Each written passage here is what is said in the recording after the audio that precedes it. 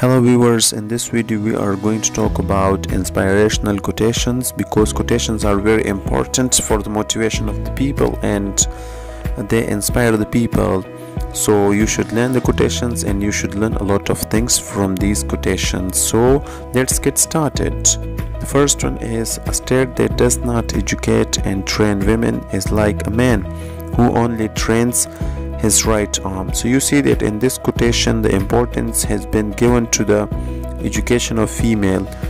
The education of female is very important and mandatory because according to this quotation, that if we just we ignore the education of women and we just educate the men, so it will be like the case that we just educate and train our right arm and we just leave behind the left one. So it is the case like that.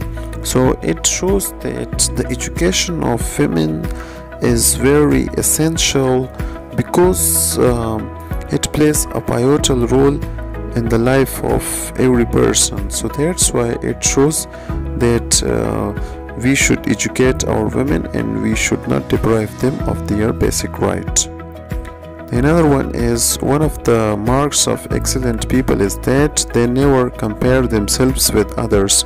They only compare themselves with themselves and with their past accomplishments and future potential. It means that the excellent people just they do not compare themselves with others. They just compare themselves with themselves and they move on and they learn from their experiences of the past and which help them in the future. So that is about the excellent people, the intelligent people. They compare themselves with themselves and they move on. They learn from their past accomplishments and those accomplishments help them in the future. To succeed, we must first believe that we can. It is about belief that if we want to be successful, so first of all we have to believe that we can do it.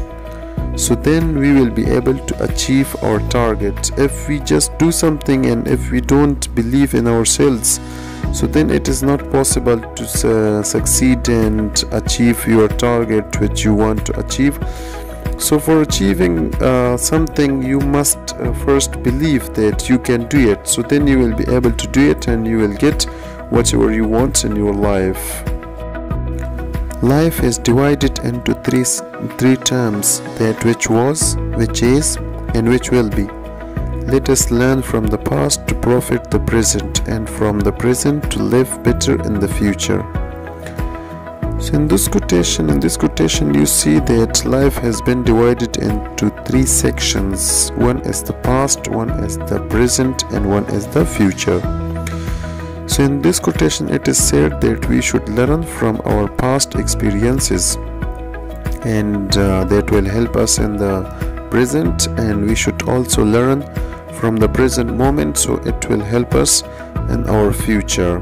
So this quotation has been said by William Wordsworth, who was a well-known poet of English, and he has written many works which are very famous. So he mentions that life has three phases: past, present, and future. So we should focus on the present, past, and future. So then we will get success in our life. The new year is like a blank page. The pen is in your hand. You can write what you want, but write the right thing. It means that in our life we have the choice that whatever we want, we can do that. We have the page and we have the pen. Whatever we want, we can do it. So we should do the right thing, because then we will be asked about our deeds and actions. So it is mandatory to do the right thing and move on in your life. So if you have the choice, so you should use that choice in a proper and good way, because it leads to the success and achievement in your life. Loneliness and the feeling of being unwanted is the most terrible poverty. It has been said by Mother Teresa. She says that whenever you are alone and when you feel that nobody loves you, so it is the most terrible condition and it is the most terrible poverty.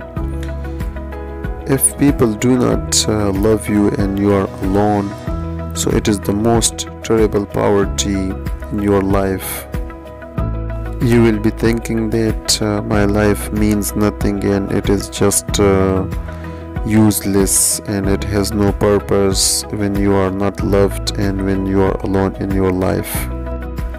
Saying nothing sometimes says the most. It has been said by Emily Dickinson, who was an introvert poet.